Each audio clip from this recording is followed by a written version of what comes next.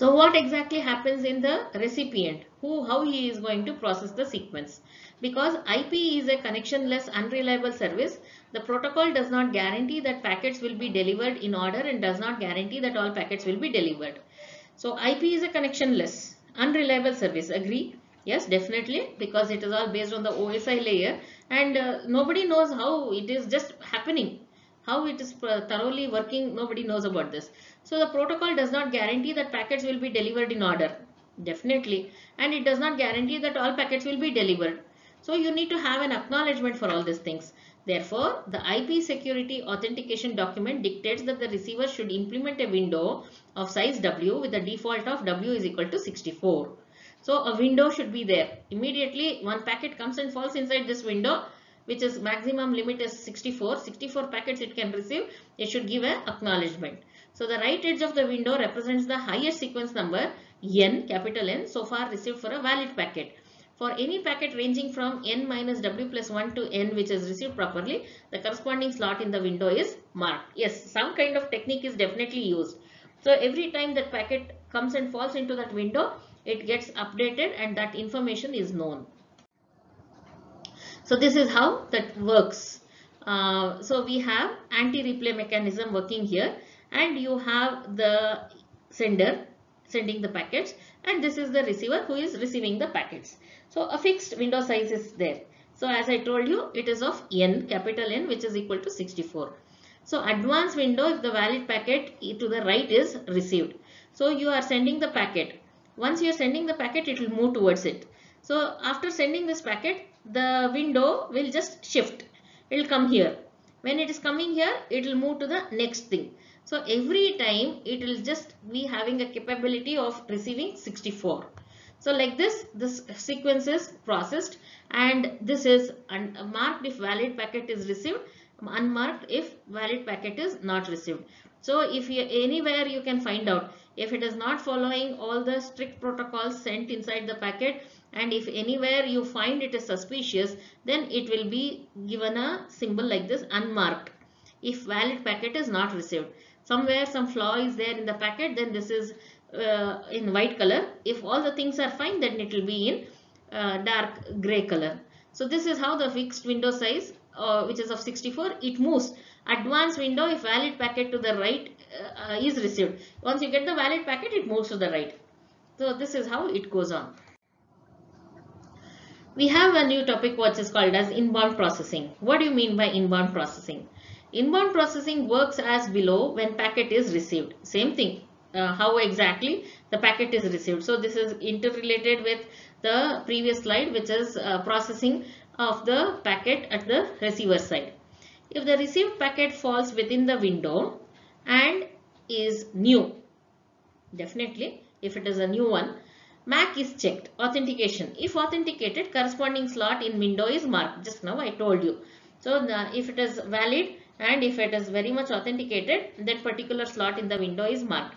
If the received packet to the right of the window, if the received packet is to the right of the window and is new, the MAC is checked. If the packet is authenticated, the window is advanced. So that this sequence number is the right edge of the window and the corresponding slot in the window is marked. So if it is correct only, it will move forward. Simple. Try to understand like this. If it is correct, it moves to the forward, otherwise no. If the received packet is to the left of the window, it is there on the left side only, or if the authentication fails, the packet is discarded. It will never be allowed. So it will always be on the left hand side, and left hand side packet, whichever is lying on the left hand side, will be unmarked, and the moment it is unmarked, it is definitely considered as not to be included in the packet sequence, and it will be discarded. So this is how the processing of the packets happens at the receiver side. And this is the next topic, which is transport and tunnel modes. So these are the two modes which helps us in transferring the data, and the transport occurs with respective to legally, just like that. Illegal, I shouldn't say legal actually. As per the protocols, transport layer helps in the transport mode works. That means as per the protocol. What do you mean by the protocol? It will pass through the gateway test, it will pass through the firewall test, and it will transfer the message. So from one network to another network, when you are sending the message, transport layer mode authentically or as per the protocol it works. Tunnel mode is not like that. Tunnel mode, it finds some fault in that normal way, as per the protocol, immediately it will find out an alternate path and transfer the information. So what exactly this diagram depicts? So the previous slide figure shows two ways in which the IP ESP service can be used. So in the upper part, which is based on the transport mode, encryption is provided directly between two hosts. So as I told you, as per the protocol, encryption is provided directly between the two hosts. Hosts on the internet networks use the internet for transport of data only, not for interaction with other internet based hosts.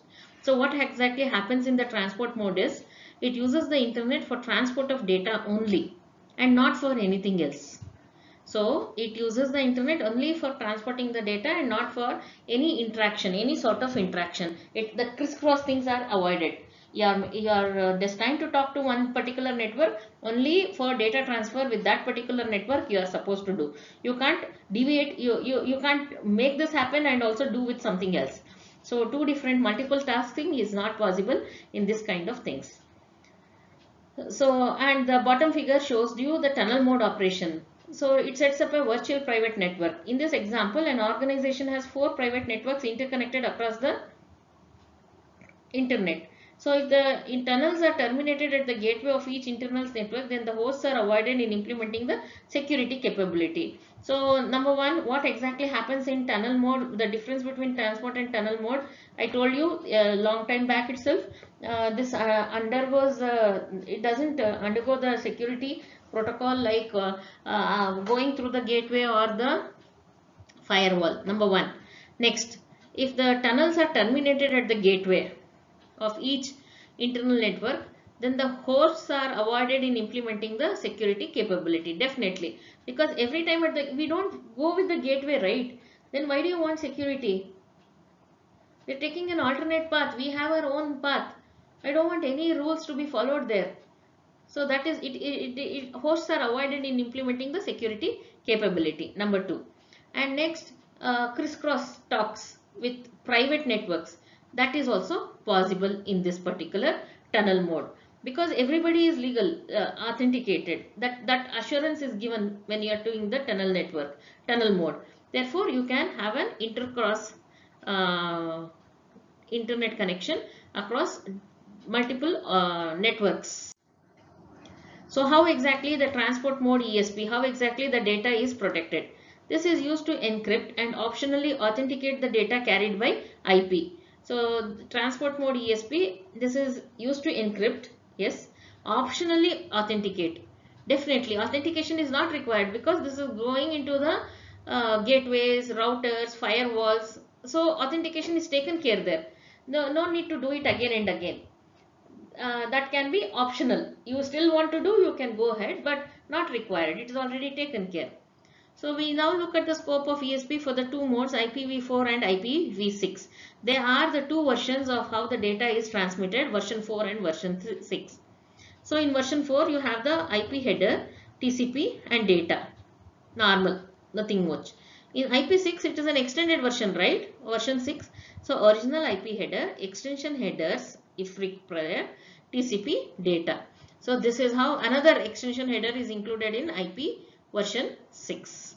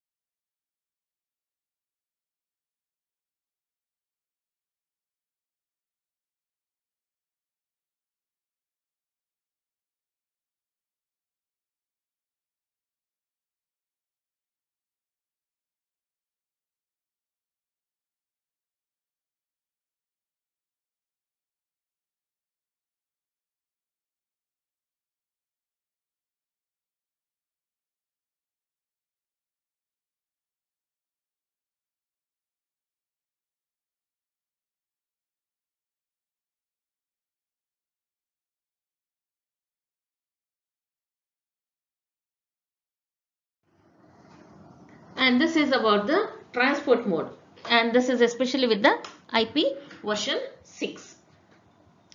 How this happens? In IPv4 an extra field is there, TCP. So that is taken care. In IPv4 ESP is viewed as end-to-end payload. End-to-end payload from here to here, the payload is considered. It is considered as a payload in version 6. That is, it is not examined or processed by intermediate routers. No, just check the header. Okay, go. No, don't do that.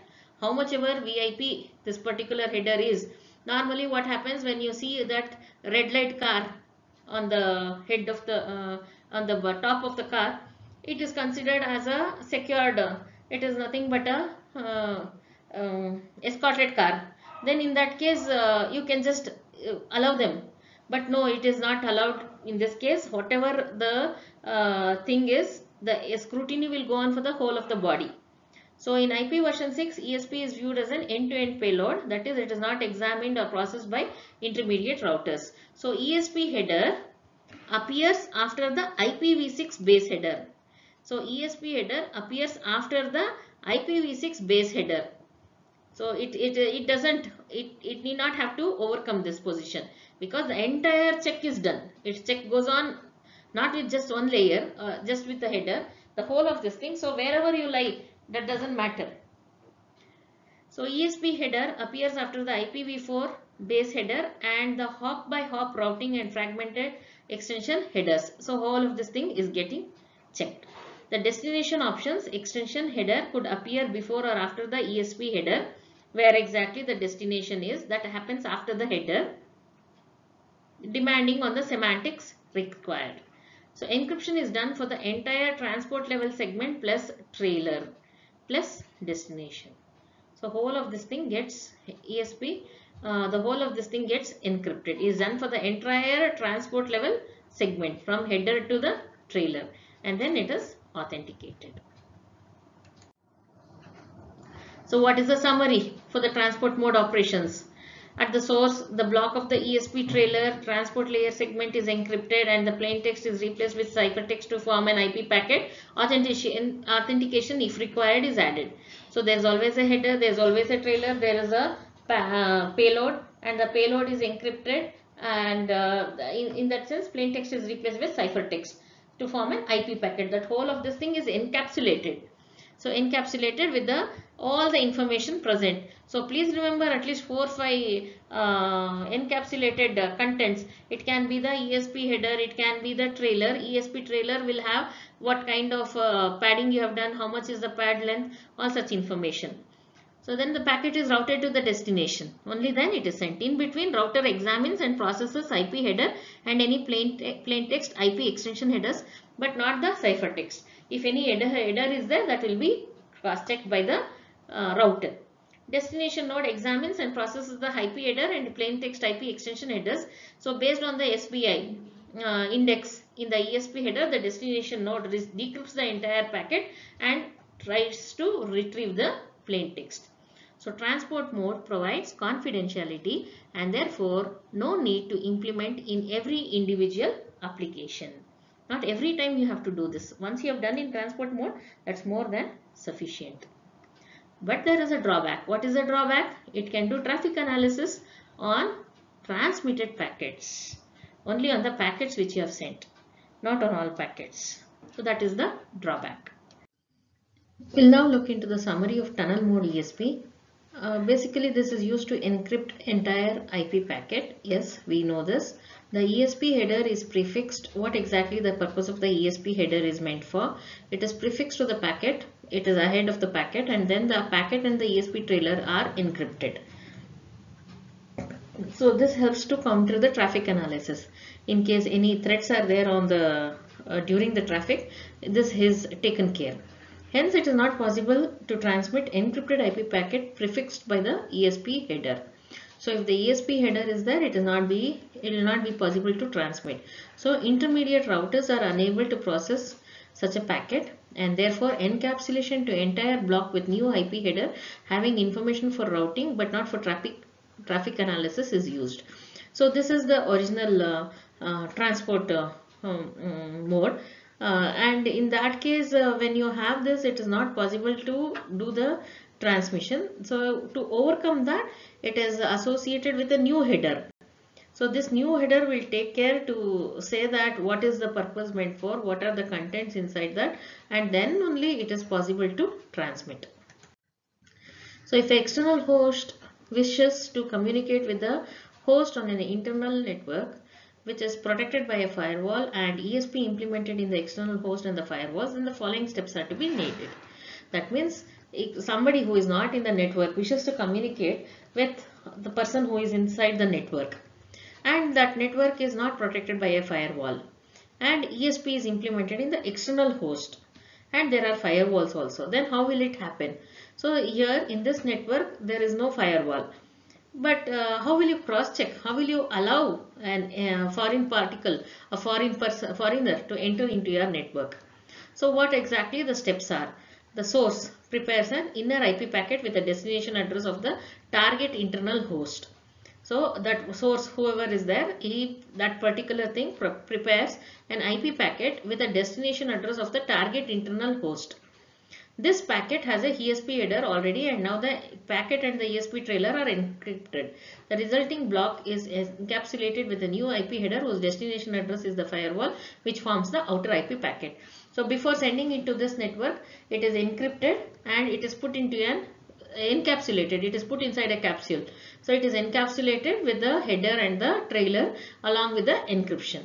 So the destination address is provided there. This directly goes to the firewall, and this forms the outer IP packet. So the outer IP packet is routed to the destination firewall. Yes, definitely it goes to the firewall. Each intermediate router needs to examine the process, the outer IP header plus any outer IP extension headers.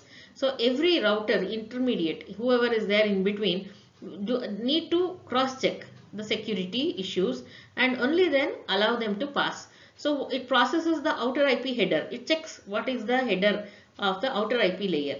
And if any extension headers are there, extension headers, that also will check. So when it is being transmitted, only the headers are checked and it is then sent. So the destination firewall examines and processes on the basis of the SPI in the ESP header. Then the destination node decrypts the remainder of the packet to recover the plain text inner IP packet. This packet is then transmitted into the internal network. Okay, so the entire packet which was sent, which was carried by the IP header and the extension header, is all encapsulated. With the encapsulated information is sent into the firewall. So the firewall will examine and it will process on what basis? On the SPI index. So that indexing has to be carried by the header. That forms the information to which security association it belongs to. This is present in the ESP header. Once it sees that, it decrypts the remainder. So it allows, because it is a authenticated information, and whatever is the information is there on the receiver side which has received the packet, it decrypts and it tries to recover the innermost packet, IP packet. So it takes out the innermost IP packet, and whoever is there in that network, it will be destined to route there. So now the inner packet is routed to the destination host. So multiple layers are there. It is encapsulated. So followed by the header. Header is the one who is taking the lead. So every time whenever it reaches the firewalls, it is the header which is cross-checked. If there is an extension header, that is also cross-checked. And if all these things are, because that carries a legal information. So that is a pass, entry, gateway, and that will pass, that pass is seen.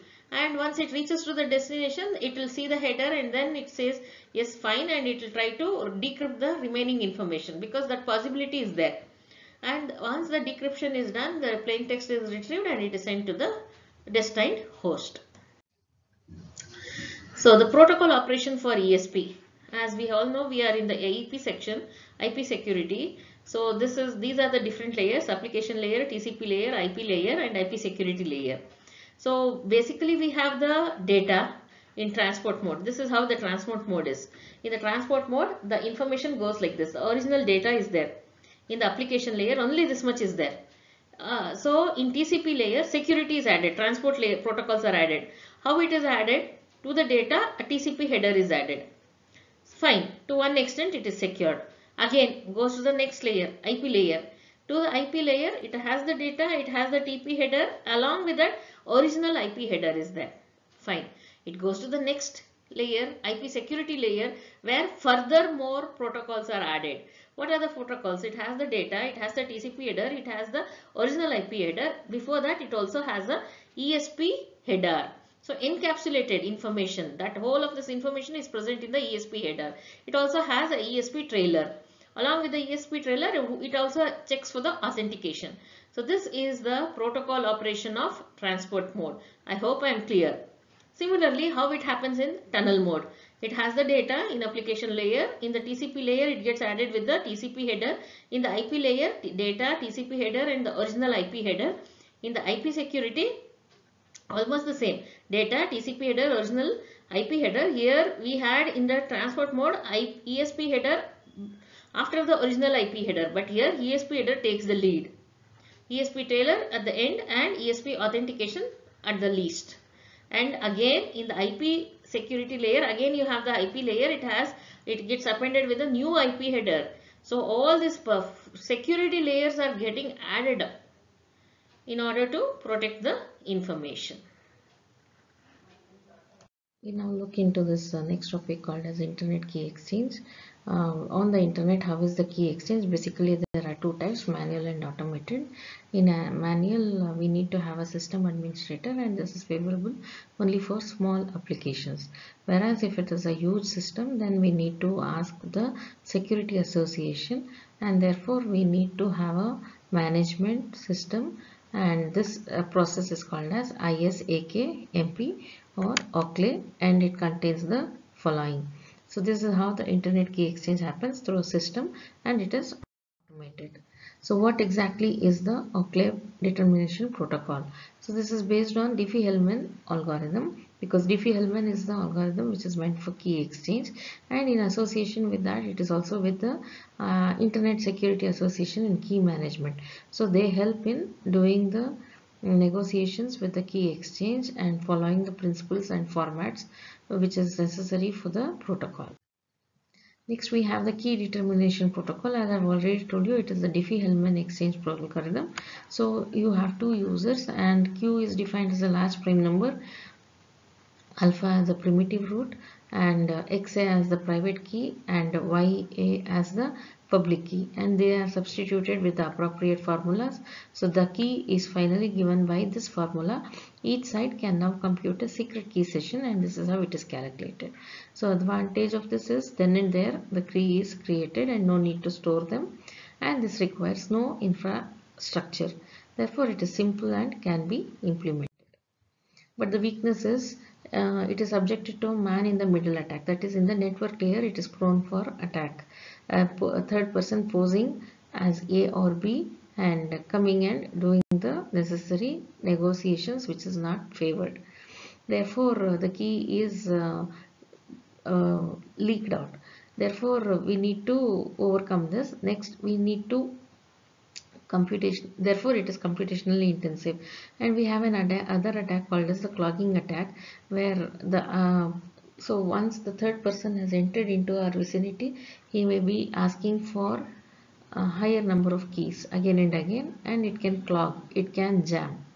So this has to be overcome, and the victim spends considerable computing resources. So as you look into this Diffie-Hellman, it uses modular exponentiation, which requires more time, and if you are doing it again and again, the computation resources are wasted. It will take a longer time. So to overcome this, we have a key exchange, internet key exchange procedure, where the advantages are retained and the disadvantages are overcome.